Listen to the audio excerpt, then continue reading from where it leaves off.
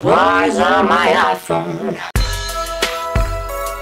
Hello everybody, it's me Lily and welcome back to my channel. So in today's video I'm doing something pretty exciting. If you follow me on my social medias or watch my Christmas wishlist video, you may know that I recently was able to get the iPhone 11. Shout out to my dad, it was an early Christmas present, so I'm so happy with it. A lot of people have been asking me on like Instagram and stuff for me to do an updated what's on my iPhone. The last time I did one of these I think was like September 2018. Since I got a brand new phone out, I thought this would be the perfect time to do an updated one. So without further ado, let's get started. Let's talk about like the outside of my phone first. I got the white iPhone 11. I didn't want the Pro because I feel like it's so much more expensive just for an extra camera. I personally think the quality on this is just as good as the iPhone 11 Pro anyways. So the case that I currently have on my phone is this pink one which says my name on it. Right there, if you can see that. My favourite place that does phone cases, at the phone case company on Instagram. They are such good quality, they protect your phone from like everything. If you are looking for a good quality, affordable phone case, I definitely recommend them. So let's get on to what's actually on the phone. I'll probably place like the screen recording here. As you can tell from my home screen, I haven't actually changed the wallpaper yet. When I get a new phone, I kind of like to just leave the original one there for a bit. I don't know about you, but I feel like it makes it feel fresher. Anyways, getting into the actual phone. Obviously, not going to go into much detail because you guys already know about all of this anyways. I've got FaceTime, calendar, photos, camera, mail. I have so many notifications because I just don't use that mail app. I use a different app for mail and I just can't be bothered to go through all of that and delete it all because it's just going to fill back up within a week anyway. I've then got clock where...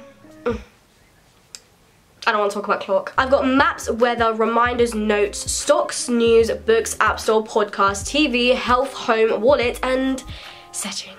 That was a mouthful. The apps that I use the most would probably be just FaceTime, photos, and camera. My second page, which is a little bit more interesting, I've got files, find my iPhone. I've got shortcuts, iTunes store, tips, contacts, watch. I've then got a folder called utilities where I have voice memos, compass, measure, and calculator. Apple store, clips, GarageBand, which is actually kind of fun, let me not lie. I don't use it very often, but you know, it's kind of fun. Let's play you a song real quick.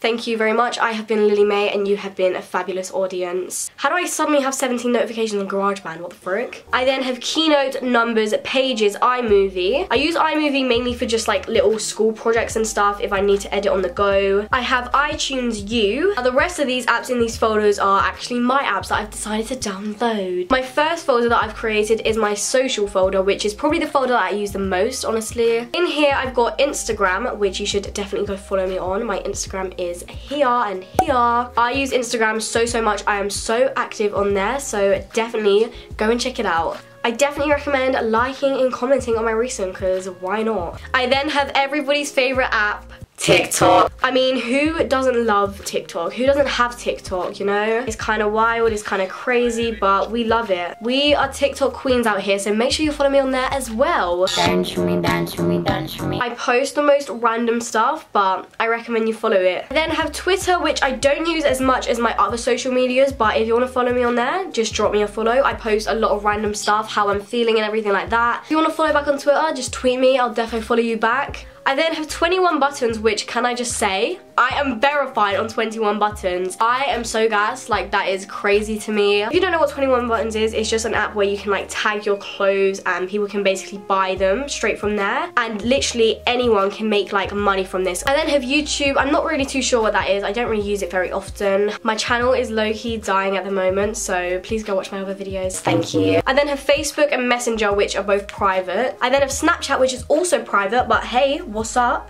I like Skittles, but I don't want to be for them. If you would like me to make my Snapchat public, do let me know. That is all for the social folder. Now my second folder is called important because I'm such a businesswoman. I have my Gmail, which I actually use regularly compared to mail. I just prefer the Gmail app to use for my emails. I then have YouTube Studio, which some of you, if you don't actually do YouTube, you might not know about. Basically on YouTube Studio you can look at like your analytics for your videos and stuff. I have Santander so that I can look at my bank, make sure I'm not spending too much money. I have Clue, which is an app for all you ladies out there. I have 3, which is like my mobile network, so I can see all my minutes and data that I have left. I have PayPal mainly for Depop because I've started selling stuff on Depop. AdSense, which is basically YouTube Pay, and bus times because I live in London. The next folder is called Random, and in here I have Captain, which is just like a taxi app. I have Depop, which like I said, I've recently started using and selling stuff on there. So make sure you go check out my Depop. I have Visco, which I use to edit my Instagram photos. As you can see, that is basically my Instagram feed. So let me actually show you how I edit my photos. As you can see on this one, I do have a filter on it. This is before and this is after. There's not a huge difference, but I feel like it just looks a bit better. What I've done with this photo in particular, I don't always use filters. This one I used HB2 on plus 2.7. I turned down the exposure by 1, turned up the saturation by 0.7, and then did I do anything on white balance? I turned down the temperature to minus 0.5. That is how I edited that photo. Most of my photos, I literally just turn up the saturation like a tiny bit. This is before, this is after. As you can see, it's like the tiniest difference. All I did on this photo was turn up the saturation to plus 0.7. Editing of my photos kind of varies depending on the photo and how it looks with the rest of them. I'm pretty sure my recent one is the most edited because I don't actually filter any of them really. That was a quick tutorial on that for you guys.